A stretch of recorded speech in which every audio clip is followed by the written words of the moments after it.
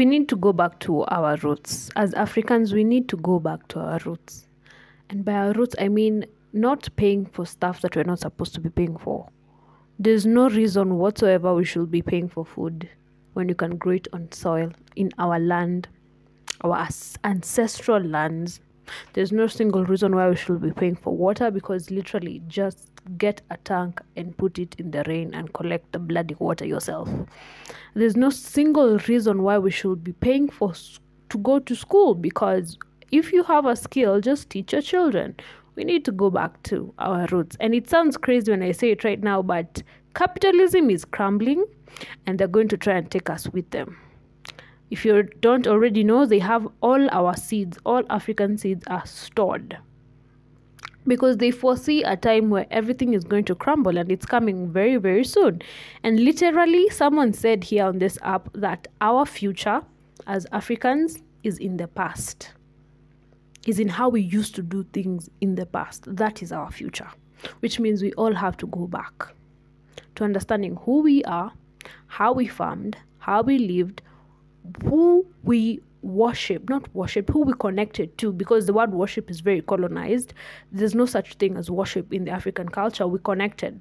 For example, in my community, if a child is born, we slaughter an animal, either a cow, usually a smaller animal like a sheep, and the blood is poured on the ground to connect to our ancestors. It was not a form of worship. It was connecting the child, the newborn child, to the ancestors. That was the significance of it. We connected to earth. We literally remember how remember how there was a time when not wearing shoes was barbaric, a sign of poverty. It was because you're not learned. Our parents used to give us those stories of struggle where they didn't have shoes. And in real sense now, it's grounding. It's cool when they do it. It's barbaric when we do it. Just saw a video of Italians building the exact same houses our ancestors have been building for years. But now it's a fairy tale and it's cool. And it's preserving nature. Because it's always cool when they do it, but barbaric when we do it. Camping is literally how Africans used to live on a day-to-day basis. Once you're done with farming, you just chill.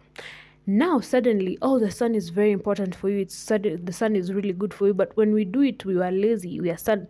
I remember there's a time in high school when we were not allowed to sunbathe because it was lazy. Go and read. Go and be constructive. The thing that is most essential to me as a Black woman with this skin, being out in the sun, was lazy. Now our arts and craft that was apparently we worshipped, because like I said, the word worship is very colonized. It's very whitewashed. There's no such thing as worship when it comes to African culture. That is something that was put in us to make us feel, I don't know, like we are inferior to them. How you're worshipping the wind? What are you, a psycho? Do you know that we instead of literally I'm just breathing in air because the wind has all the air that I need, and then someone is gonna be like, oh no, you need to worship a god you don't see, because apparently now that's superior. Something you can't even, there's no evidence, they've never been able to show us proof that this god exists, but somehow when we worship, when we connect to, see, I'm also trying to unlearn it. When we are connecting to elements that actually exist, we are the dumb ones. And there's a lot of whitewashing, and that's why I keep saying, and I'm going to keep saying, let's go back to our past. And the best way of doing that is learning about our past without the whitewashing, realizing what's true, what's the lie, which one was whitewashed, which one was put negatively. Another thing that I have realized, and I need people to come to terms with, is we used to be very close with animals, what they call wild animals. Once upon a time, we did in fact relate to animals. We lived in harmony with animals, and I need people to understand that. And there's a reason why they used to say, oh, Africans, do you guys have like pet horses, pet elephants, and pet leopards, and it was put in such a negative connotation to make you feel like that's a stupid thing. But when you really think about it, imagine having a lion as a pet. That's some cool as fuck shit. And that's the thing, we did have lions. These stories are not something we imagined. And there's a reason there's such a negative connotation towards having a pet lion and a pet cheetah and a pet elephant and a pet giraffe. It's because we literally had them, not as pets, but as companions on this earth, on this Africa. In this continent, we did in fact have animals. And I recently saw that, and I recently understood that it reached a point in time when a child was growing up, they will go out and find an animal and they will connect on a soul to soul, hence the word spirit animal. Literally, spirit animal is the animal that you connected to on a spiritual level.